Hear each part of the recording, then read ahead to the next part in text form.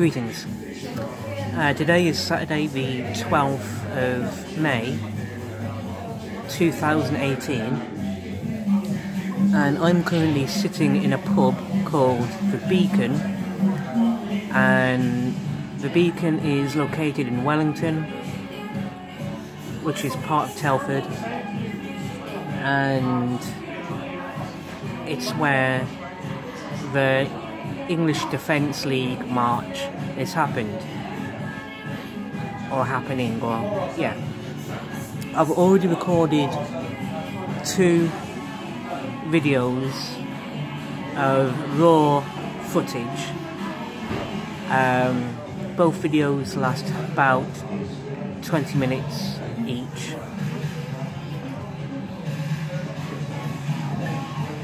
And this video is more like my final thoughts on what has happened today. I know I already said some final thoughts in the previous video, but I figured just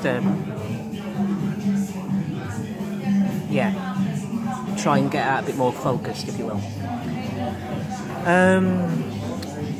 This whole EDL march, in my opinion, is a complete and utter washout.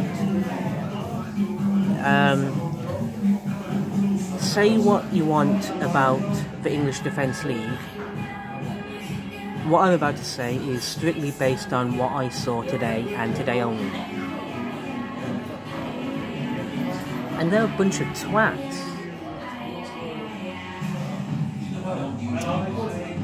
I mean, they came along, set up a stage, and if you're going to set up a stage, obviously that means you're going to have speakers. If you're going to have speakers, if you're going to have people talking to the crowd, you want to make sure that person is heard, and that the audience can hear them. But nobody spoke today. There were no speakers, so what was the point in setting up the stage? As I found out, the generator used to power their PA system broke down, and because of that, no one spoke. Now, to me, that sounds like EDL have 0 organisation skills. Completely fuck all. They can't get organised. Because if you're going to go through all the effort to set up an event like today, you want to make sure the generator works, that the PA system works, that people can actually stand up and speak with a microphone and everything. The fact, and also on top of that, you also want to have a plan B in case something breaks down, in case your main method of talking breaks down. You'll have a plan B, have another setup to make sure people can still stand up and speak. But plan A failed. There was no plan B, which meant there was no speakers. So yeah, their organisational skills clearly at best failed, at worst there weren't any in the first place. And you have to question their motivations. They clearly were not very motivated about this event, because if they were motivated about this event, then it would not have failed. They would have organised themselves to make sure they could have gotten up and given their speeches. But no, because they didn't have a plan B, or because things broke down, because no one actually got up and spoke, like, the logistics they put into this event failed at best. On the other hand, their logistics at worst were non-existent. So what was the point of doing this? If you really care, it doesn't matter if you've got something to say. It doesn't matter if it's a popular opinion or the most unpopular opinion in the world, if you care enough to get up and say whatever you want to say about your opinion, then you make sure your message gets out in a legitimate, professional manner. You come up, you dress smart, you behave yourself, you make sure you make sure that any technology you bring with you works, or if it fails, make sure you've got a plan B. But the EDL didn't have anything. They just came up, waved a couple of flags, and shouted abuse back at anyone who was shouting abuse at them. It was ridiculous. Like, it was the old. I mean, by now you should have seen the footage. It was a complete piss poor event. It was a washout. It was a no-show. It was pathetic. Let's be honest. Barely anyone turned up. Whenever you hear the words EDL on the march, you expect 100, 200, 300, maybe more people turn up. West Mercia Police put out a message on Twitter saying that by their count, no more than 50 EDL people turned up. From what I saw, I'd be surprised if any more than 25 people turned up. But yeah, the EDL were pathetic. They were a washout. Complete and no organisation, no logistics, no planning at all went into this event, as far as I can tell. Nothing. And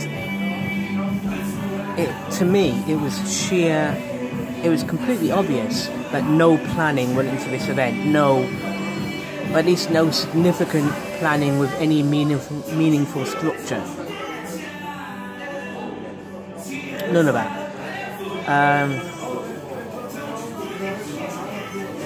And their motivation, as I said a minute ago, was completely lackluster, completely pathetic. Because if they were actually motivated about what they were doing, then they would have made effort. No effort was done. No effort was done. If they were really motivated about this, then they would have put some actual effort into the logistics and planning. But yeah, like I say, none of that happened. So. The EDL people, I've got no respect for. No, I cannot take them. Based on what I saw today, I cannot take the EDL seriously. Never. And I've got zero reason to respect them.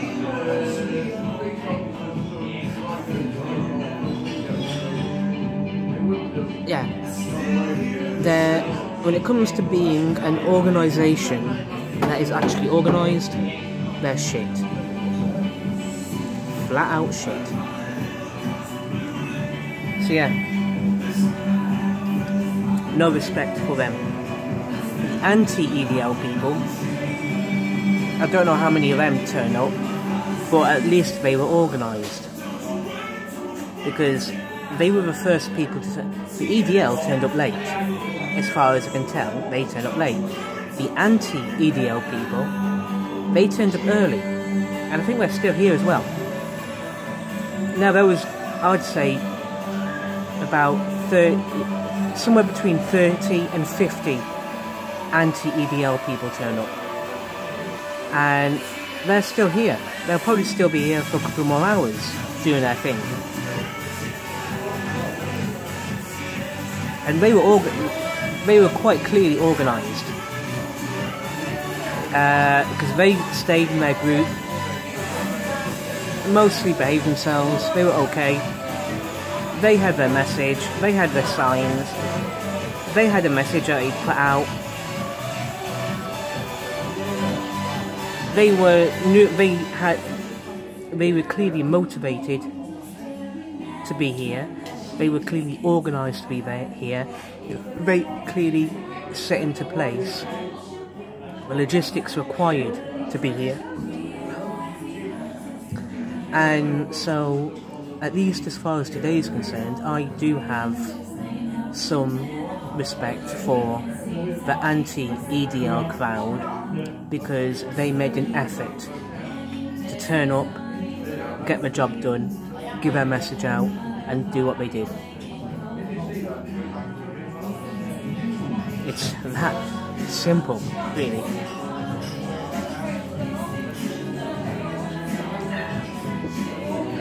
So I'm impressed with what I saw with the anti-EDO crowd. I am not impressed with what I saw with the English Defence League themselves. And I do have respect for West Mercia Police for doing their jobs and keeping the peace.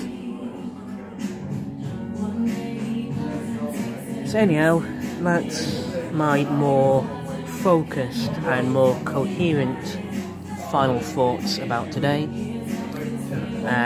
Thank you for taking time to watch the 3 videos I've now put on YouTube for it all. They are 3 separate videos because I cannot edit. I don't know how, and I don't have the tools to edit. So apologies about that, and even more thank yous for going through it all. So yeah, thank you and goodbye.